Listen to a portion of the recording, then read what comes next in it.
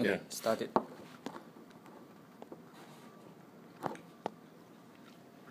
Okay. Yeah, go ahead. Okay. Good morning, everyone. I'm very happy to give a talk here. So, the title is Perseverance Identification in the Wild. In this talk, I will introduce my very recent works on this task and introduce to you 3 data sets that is not available before. So these data sets is named Bucket, Mars, and W. So my talk has 6 parts, and first I will give you a brief introduction to person identification, and second I will give you an overview of current arts, and next 3 parts I will show you the 3 data sets we have constructed and this associating baselines, and also we have some very new insights in these tasks, and also we will share with you some new research possibilities that is made available by our work that is not available before. So first, introduction to person identification. Maybe this new task to you.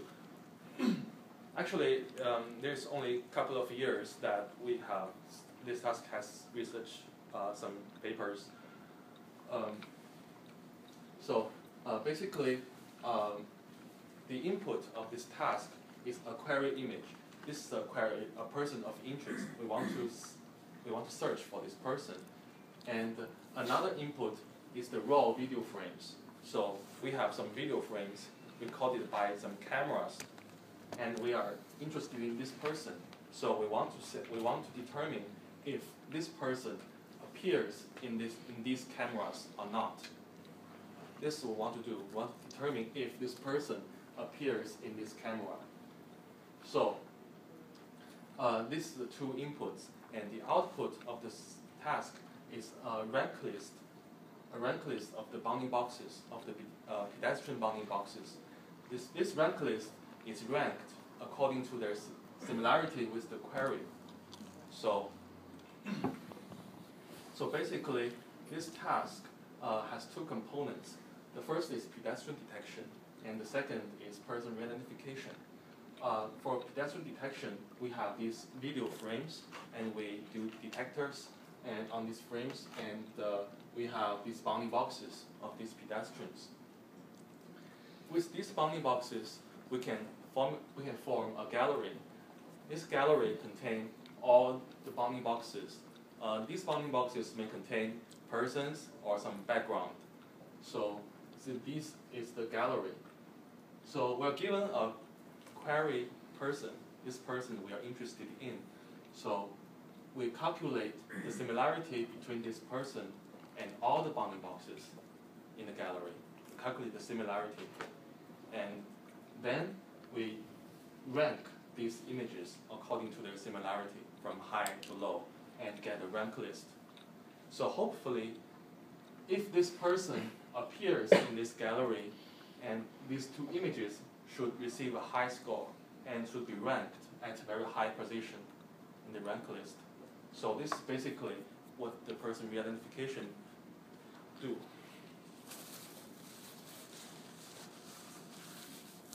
Here is an overview of current arts of this task.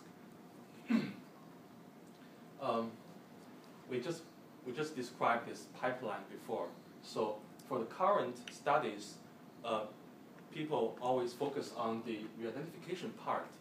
They just take the detection result as input and do the recognition part. They do not consider detection. So this is what the people focus on now. So essentially, this is a ranking process. They calculate the similarity and rank all the database bounding boxes.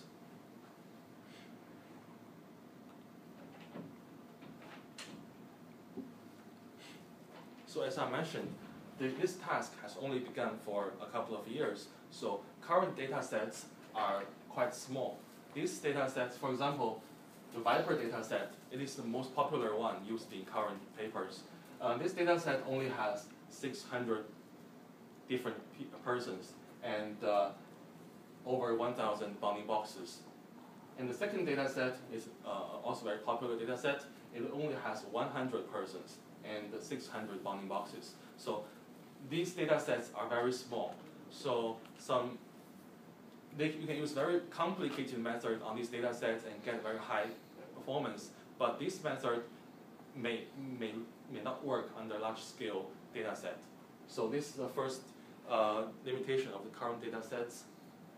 And the second limitation is that the current data sets only focus on the recognition part. They do not focus on the detection part. So these data sets only provide some predefined bounding boxes. And moreover, these bounding boxes are hand-drawn. They are drawn by hand. They are not by detections. For example, these are some examples in the current data sets. They are drawn by hand, not by detectors. So these are some detected bounding boxes. So we can see there are some misalignment in these persons. But for hand-drawn bounding boxes, the persons are aligned very well. So current data sets are quite ideal towards the ideal settings. So the third problem is that since the current data sets, they use hand-drawn bounding boxes, so they do not include some false detection results. For detectors, we always have some false detection results, and these results on the background will have an impact on the recognition accuracy. So they do not have these detection results. This is the third limitation. Then, current data sets only have one query image for a person and only one ground truth for a person. For example, this is a same person. They have two images. One is the query, and the other one is the ground truth we want to search for. So with this data, we cannot make full use of the multiple queries or some video data, and also we cannot have some re-ranking method that take advantages of the multiple queries, multiple ground truths. If we have multiple ground truths, we can design some re-ranking method. So this is the fourth limitation. Sorry, I just want to understand. So only one query image per person? That is to say, one person only have two images, and one is the query, and the other is put in the database. You want to search for this image. You only have one query bounding box, and you want to search this specific bounding box. So that's your training set, right? Both training and testing. For training, you have two images of one person. For example, in classification, in this class, you only have two images. So you only have two training data? Yeah, for this class. Per person? Yeah, two training data, and during testing, you also have two images for this person, and one is the query, and one is the database. You want to search this one in the database. So both training and testing, you only have two images of one person. Yeah, I'm just trying to understand the problem. But you said you wanted to retrieve a ranked list of detections, right? Yes. But why does it make sense to retrieve the whole list if you're only looking for one example? That is a good question. Maybe I didn't make it clear. This is a database, a gallery. It has maybe thousands of bounding boxes. So one of this image should be the ground truth to the query. Right, only one. Only one. Yeah. So you have to calculate the similarity between all these bounding boxes and the query. And you have to rank all these bounding boxes according to their similarity. And hopefully you will rank this image in the first rank. Yeah, I'm just it's unclear to me why you would want a rank, because you just want to retrieve the nearest neighbor. That is the nearest neighbor. Yeah, you can say nearest neighbor. So you're on your list of sort of detections, your detection number 2 until the end, it's not useful, right? Yeah. The detection results should all be useful. Yeah, they should be used for this nearest neighbor search. No, I mean, you output a sorted list of detections, right? Mhm. But you only care about the first one, most confident one. Actually, the evaluation metric should be a CMC curve. And that means you can, for example, CMC curve at 1 is the possibility you find the correct one in the rank 1. And at rank 5 is the possibility that you can find this person. I see. So your evaluation metric accounts for where in the sorted list your correct one appears. Yes, Okay, exactly. Okay. But that metric is not very good because it assumes that only one ground truth exists. Yeah. So if we have multiple ground truths, for example, we have 10 ground truths for this query person, the traditional evaluation metric is not very good. We have to use some, for example, mean average precision for that. Okay. So current data sets are very, quite toy data, and they are not very practical. And finally, these data sets are image-based. They only use these bounding boxes. So the video, the information in videos are not are very, they do not use this information.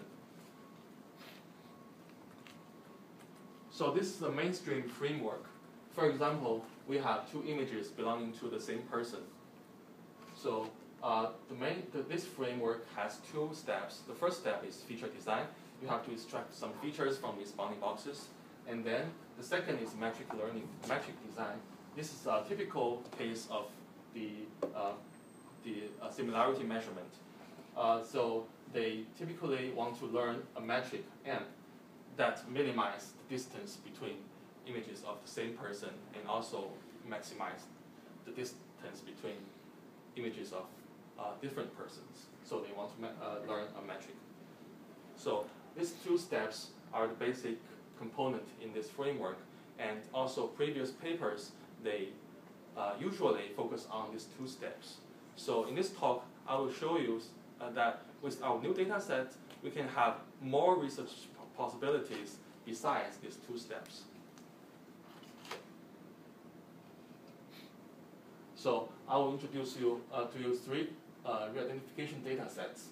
So all these data sets are annotated from the same video collected from Tsinghua University in August 2014. So we have 6 cameras, and 5 are HD cameras and 1 SD camera. So among these cameras, they have some moderate overlap in the viewpoint, but they always oriented at the same scene, but have some moderate overlap. And the length of video is 12 hours. These are 6 images of the 6 cameras. They just shoot at the same scene, and they have some overlap in viewpoint. So this is a static camera. Yeah, static camera. Okay. So these 5 cameras are HD cameras, and this is an SD camera.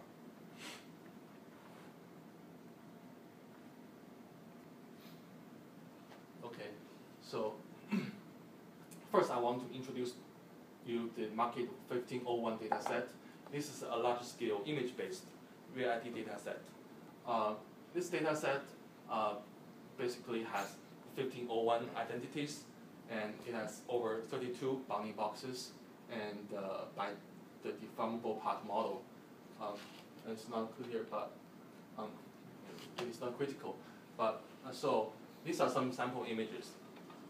For each row, this should be a same person, a same person, same person. So we showed for same person in this row, and we can see there are very extensive pose changes, misalignment, and viewpoint changes.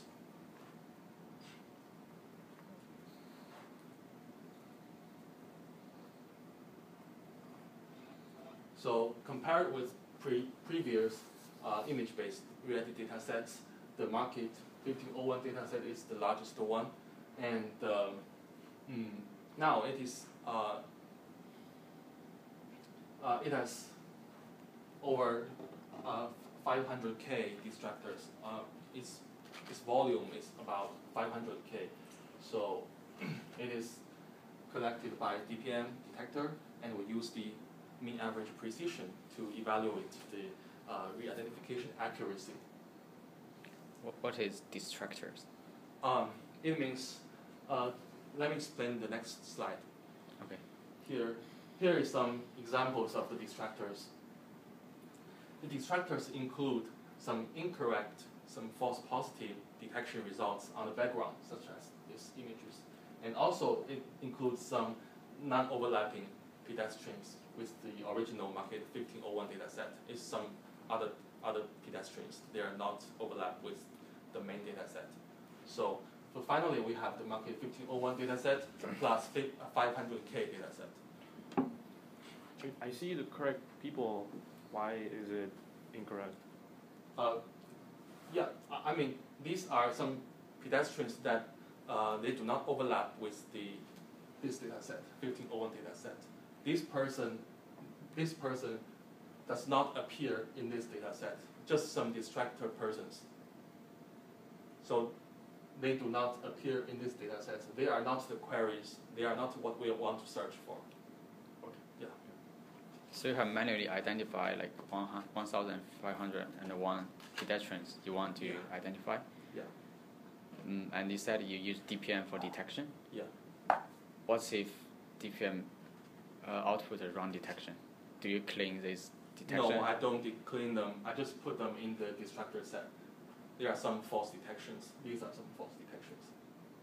But what I didn't consider is the misdetection. If the DPM fails to detect a person, I didn't take them into account. Missed means you already have a... I have a person in the image, but I didn't manage to detect it.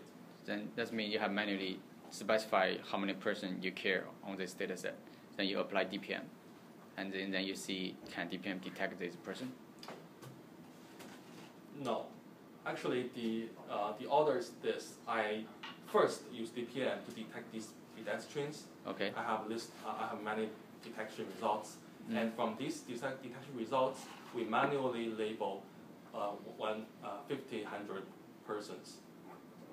Manually means you select this is the correct detection. This is correct detection, and this is ID 1.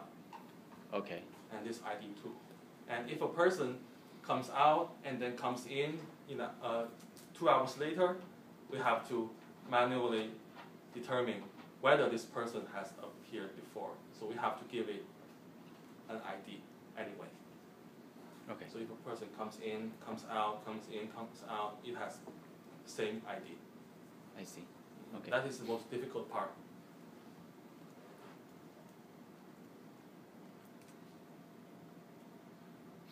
So besides this data set, we propose an unsupervised Daggle for its representation. This representation basically is 5600 dimensional, and it's basically a color feature, color histogram. And this feature has achieved the state-of-the-art results compared with some popular descriptors. So this descriptor is unsupervised. The advantage is that for person identification, it is quite expensive to collect some fully annotated training data because you have to manually assign an ID to a pedestrian, so it's quite expensive. So for now, our collaboration with Microsoft Research, we use this unsupervised descriptor because they don't have to manually label a lot of training data, and they can use this feature and get quite decent results.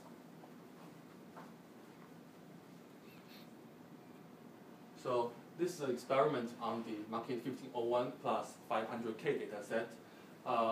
The horizontal axis is database size, and the vertical axis is MAP. So we can see it is quite normal that as the database gets larger, the performance drops considerably. This is a quite normal observation, but it is not observed in person identification because no one has such large data set, so they cannot test it